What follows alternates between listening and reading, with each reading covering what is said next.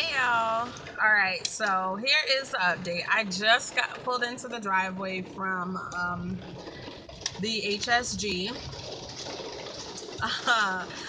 Woo, that was different.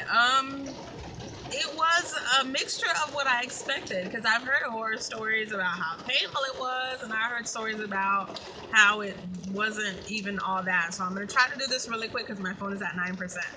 Alright. So I went in at like 12:45. I got there. My HSG wasn't until like 2:40, but they told me to get there at 1:40. Long story. Anyway, so I got there at 12:45. They called me back at like 3 o'clock, and I was done by 3:45. The procedure itself, pretty much, I mean, if it took 10 minutes, like it took 10 minutes at the most. When I got back there, I took everything off except my bra and put on their gowns and all that stuff, put a hairnet on or a head, whatever. So I laid back. It was like 5 women in there. Yeah, including the doctor. So 6 women. I don't know why, but 6.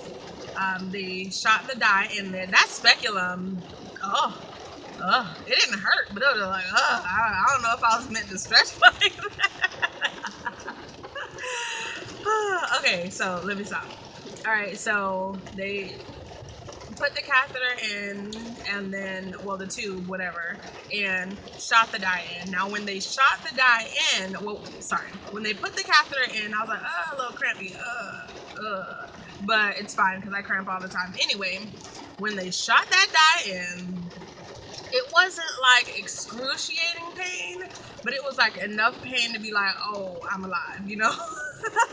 So as soon as I felt it, I was like, woo! And the doctor was like, just take a deep breath and cough one good time for me. So oh gosh. I was like, okay. And I coughed. Oh, that was an ugly face. And that was it. And then we were looking at it. I don't even too much know what I was looking at. But you know what, you ladies, it is so important for you to know your body, because as soon as she got the speculum in, I asked her, do y'all hear this rain? I'm trapped in my car. But I asked her, I was like, the opening of my cervix, is it more to the left? And she was like, well, from where I'm looking, it's centered. So when they got the x-ray up, she was like, oh, actually everything is to the left. So my cervix, my tubes, like my whole workup was off to the left. And she's like, how do you know that? And I was like check. So it's so important for you guys to check your lady bits, because they're your lady bits. You should know what's going on in your bits, okay? But yeah, so that was it.